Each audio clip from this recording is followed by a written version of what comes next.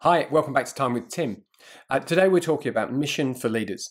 And in this post, I'll be talking about how I've improved my leadership by focusing on mission. So yesterday, I briefly introduced, the flow for the week, and my definition of mission, which is that it's essentially sort of an extrapolation from your overall purpose, which may go on your whole life or beyond your own lifetime. A mission really is a sort of specific, actionable, sort of thing or a series of things that might be events or launches or, sorry, something popped up on my desktop. Sort of events that, sort of progress you towards the purpose. So the way that I've improved my leadership is actually really quite sort of simple. It's given me focus. Most of my life, I've been somebody who's been more of sort of a jack of all trades, maybe a master of none, than really sort of going long and deep as an expert on something. And even though I've picked now leadership for the last 5 years, a specific focus, having been a headhunter and a recruiter for the sort of 10, 11 years previous to that, leadership is a vast topic. It's extremely complex and dense. And, what I found immensely helpful is that saying, well, our mission is to apply a specific set of services to leaders who are striving to make the world better. Now, that itself is still broad, but it's given me enough definition that I can test our strategy. I can test products that we want to develop and bring to market. I can test the way that we're going to evolve a service and say, okay, how is that going to advance the mission? And are we sticking to the mission in order to serve the broader purpose?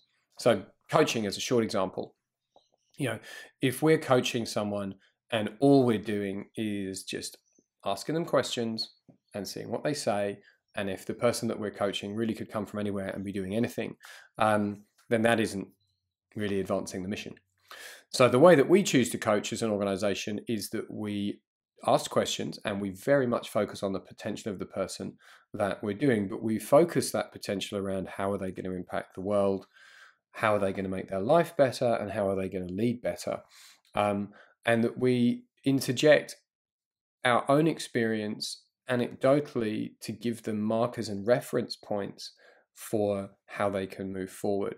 And a lot of the time, we find that we've got experience ourselves that overlaps, or we can sympathize because we've had a similar challenge, or we can empathize because we're going through exactly the same sort of striving right now. So having a mission brings focus, allows you to test, shouldn't I do this every time? So the question that I would now bring to you is, how are you going with defining your purpose, which we discussed last week? Did you do that wrapping it around a value set that you developed from the previous week?